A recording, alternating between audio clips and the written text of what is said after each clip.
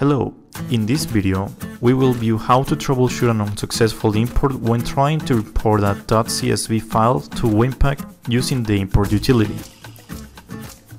If any error occurs while importing the data, you cannot successfully import the card and cardholder information to WIN-PAK until you correct these errors. To view and correct errors, in case of unsuccessful import, the following error message appears asking whether to open the list of errors occurred. While importing, some errors are detected. No data is saved in the database. Please correct the data and try again. Do you want to see the errors now? Yes? No?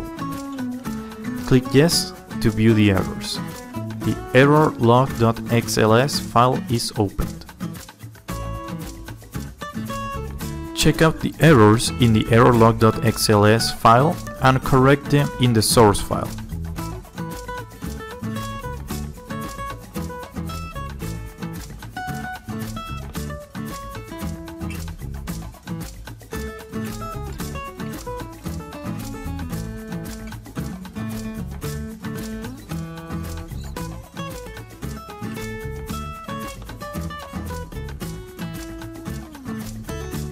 Once they are corrected, try to upload the file one more time.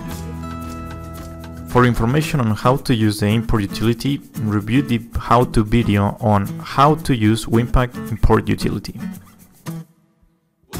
For more information and videos, please visit our webpage honeywelldiscovertraining.com.